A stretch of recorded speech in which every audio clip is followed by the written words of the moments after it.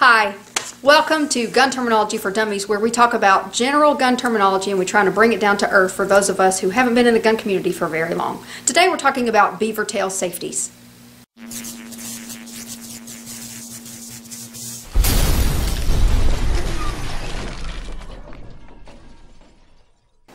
Hi, this is Colleen from Keeping the Peace, Defensive Handgun Training for Women, and today we're going to be starting a new series of videos called Gun Terminology for Dummies. This is an intro, and I specifically want to make sure that none of my viewers think that I'm in any way insinuating that any of you are dummies. That is not the purpose of this video series, so any of you who might have taken it that way by my title, please be comforted in knowing that I don't perceive any of you as being dummies. The purpose of this series of books is to give you a crash course in a subject, okay? Kind of like Cliff's Notes for the books that you didn't read in high school. So that's the purpose of this video series. It's not to insinuate that any of the viewers are dummies. It is to give you a crash course in a subject. So what I plan to do with this video series is do short snips focusing on either one term or two terms that are in comparison to one another. In my notebook here, I've started making a list of terms I plan to cover. I'm not going to read them to you, don't worry. But I do have quite a list already accumulated. So far I have 41 different terms on my list that will be covered in this series, and I want to open it up to you as the viewers.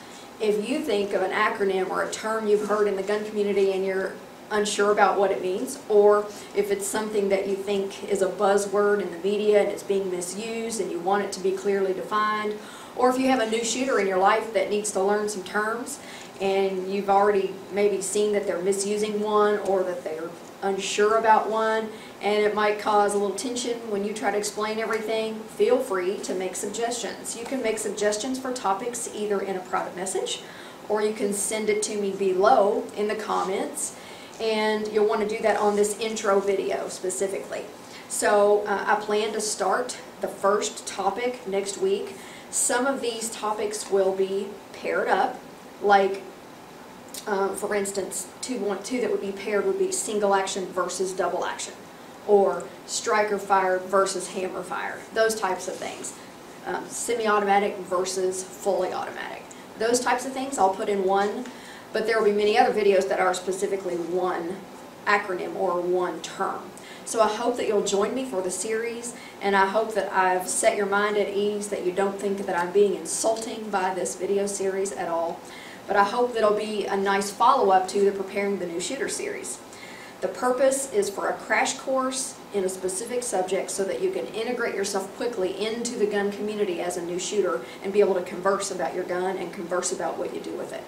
Hope you're having an awesome day, and I look forward to seeing you in the rest of the series. God bless. Bye.